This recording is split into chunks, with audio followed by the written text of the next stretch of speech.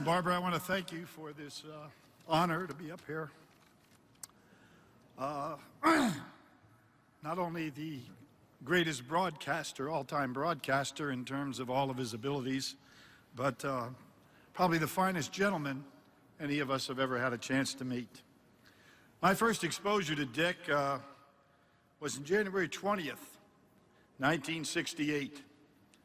Houston against UCLA, Wooden against Lewis, Kareem against Hayes, 71-69. The first regular season nationally televised game in the history of college basketball. And oh my, the voice of that game, Dick Enberg. It's the first time I ever heard him, and I said, that guy's pretty darn good. A few years later, that same genius, Eddie Einhorn, that put that game together, put together a game between UCLA and Maryland. Lefty Driesell said he was going to become the UCLA of the East, and that was a nationally televised game. Annie, your brother, played in that game. I was working for a guy named C.D. Chesley, who was not a friend of Einhorn's. But I had also worked for Einhorn, which was very unusual. I probably was the only guy that ever did that because they hated each other. In the morning of that game, I was called to breakfast to meet with these two fellas. And I sat there and I wondered what was going on, and they told me that they had a problem. Einhorn said he's bringing that hotshot from the West Coast, a guy named Dick Enberg, is going to be the play-by-play announcer. Chesley said, no, it's going to be Jim Thacker. He's my man. And they said they've come up with a solution, and that is I'd be doing a half a game with each guy. Now, I knew Jim Thacker extremely well. He was a real gentleman, much like Dick. But I did not know the hotshot from the West Coast, who by this time had made quite a reputation for himself. So I said, wait until this game, we get this production meeting. I can't wait to see this guy tell Einhorn he's going home in a rage. And so I had my eyes focused on him, and he came in. I'd never met him, but I watched him. And when they told him that this is the way it was going to be, he never batted an eyelash. He looked over at Jim Thacker and he said, Jim, this is your home turf. Would you like the first half or the second half? And whatever one you pick, I'll be happy to go down on the court as a sideline reporter and help out any way I can. I said, man alive, this is some guy. So we worked together in the second half. And about 2 minutes in, I said, he's special. He's really special. Well, I hadn't seen Dick for the rest of that time. I basically only met him for that half a game. And that summer, I got a call from NBC, and they said they're going to start doing regular season college basketball on a weekly basis. And they wanted to know if I'd be interested in being the analyst. And I said, sure. I've never had an interest, and still don't to this day, to ever being a broadcaster, but I like going to games. So they said, there's one caveat. We have selected the play-by-play man, but we want to give him the opportunity to select or be part of the selection who he wants to be his partner. They called me back 2 days later, and I'm thinking it has to be Curt Gowdy, because I'd worked with Curt Gowdy in the national championship, and he was the key man at NBC. And Scotty Connell called me and said, Billy, he said, you're not going to believe this. He said, but you're on the team. And he said, Dick has decided, when we asked him, who would be his partner. And I said, Dick who? And he said, Dick Enberg. And I only was with him for a half of a game. I didn't even know the man. And he said, here's what he told us when we asked him the question to pick his partner. He said, if you're going to guarantee that every game is going right down to the wire, I don't need a partner. I can handle the games. But we all know that's not going to happen. So he said, I'd like to pick a guy that I've worked a half a game with. And he said, I want to work with Billy Packer. That's how I got my chance to be a broadcaster and a team member of Dick Enberg, having worked just a half a game with him. It was very interesting to do that, and right away we hit it off extremely well. And 2 years later, after we'd done a couple of national championships, NBC, in their great wisdom, decided to hire another guy named, as we all kicked around today, Al McGuire. I didn't like Al McGuire. Dick liked everybody, but he didn't know Al McGuire because Al McGuire didn't care who Dick Enberg was. So and when NBC came out that year with the press announcement as to the broadcast for the year, they never mentioned Al McGuire's name. So the first game we ever do together, or we think we're doing together, Al McGuire never shows up for anything that we're doing, a game, but they say they're not going to put him with us. They're going to put him in the locker room with a monitor. And Al's going to do the halftime report, and he's going to, during the course of the game, push a button. When the light comes on, he's going to tell you something important that he's seen in the game. Dick and I are sitting there. The first half goes. The light never comes on. At halftime, Al McGuire does his halftime piece. In the second half, the light never comes on again. And Dick says, Billy, in his very humble way, he said, Billy, let's go find out what happened.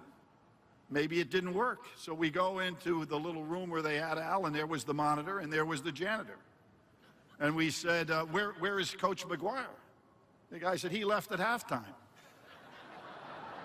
So Dick said, this will never work. I said, no kidding. But I was kind of happy, to be quite honest, because he was a pain in the neck.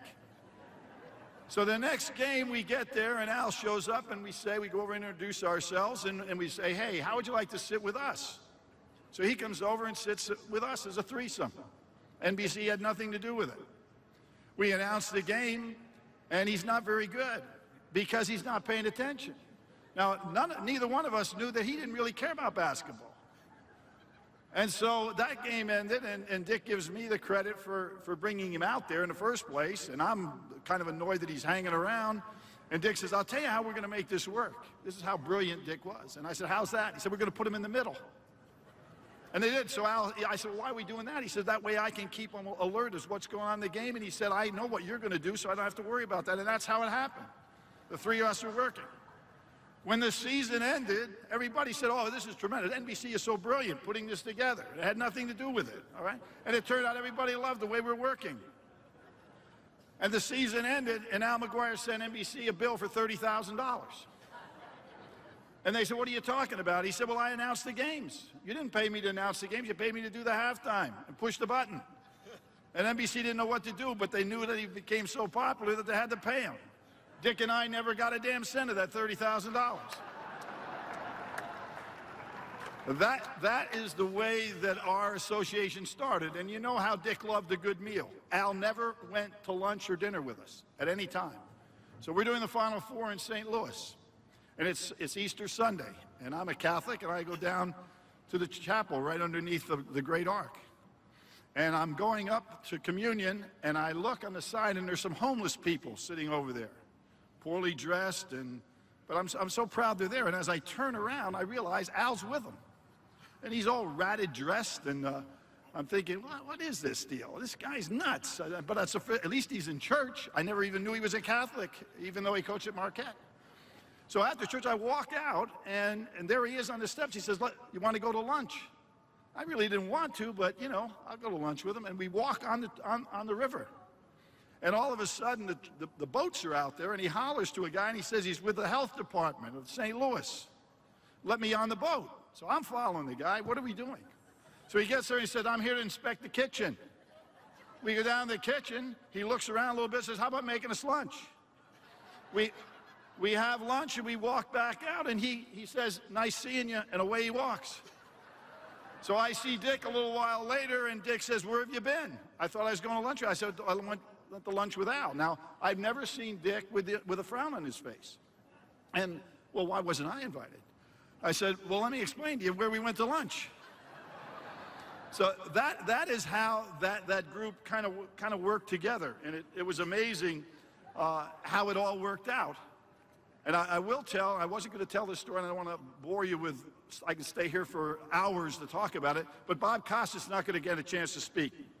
So I want to tell you how Dick Enberg, not only my career, but almost everybody he touched, he helped their career. And I wasn't going to tell the story about Bob, but Bob, as we all know, is also one of the greatest broadcasters in the history of sports.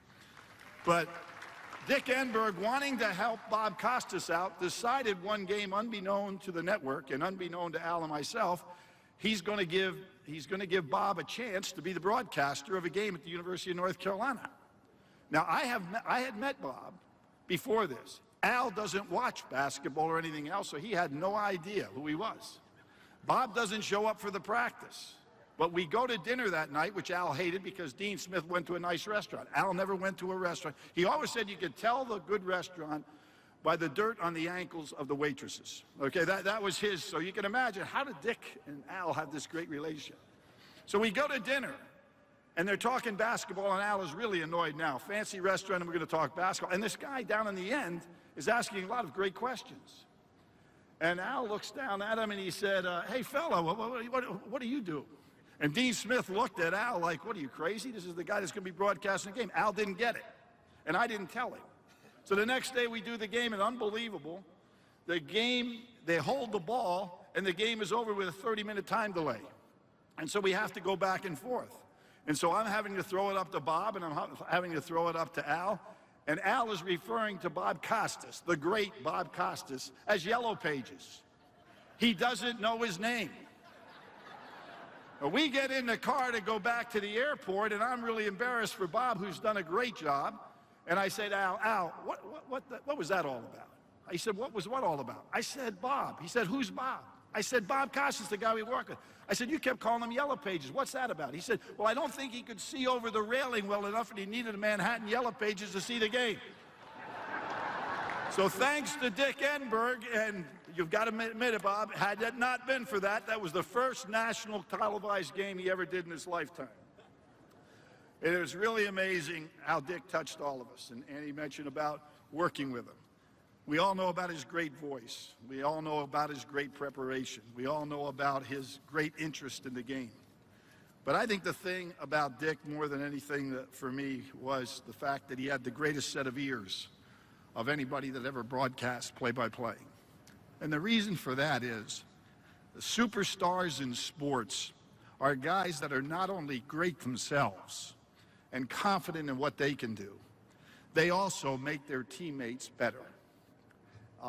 We think about that, the Magic Johnsons, the Michael Jordans, the Bradys. Dick Enberg was that as a broadcaster supreme. And anybody, and we all know, we're all sitting out there, a number of us, we all know that that's what he did. He listened, he studied, and he made you better because he brought you in because he listened so beautifully. That's what made him something special. We talked about the play tonight, and that bond between Dick and Al was something special. And he had the bucket list. He wanted to do that play. And as has been mentioned here, he was a brilliant writer. And he was so proud of the play. And he called me after the first show, which was up in Milwaukee, and he said something unbelievable happened. He said, as Tony was standing up there in the first act, a moth came down from the sky and sat right on his shoulder. And he said, that had to be Al. And I didn't think much of it. So a few months later, they brought the play to Belmont Abbey College in North Carolina, where Al started to coach. And my wife and I went to the play. And in the first act, a moth came right down and sat right on the shoulder. Dick had not only written the play, he had orchestrated something that I really know happened, and Al was there.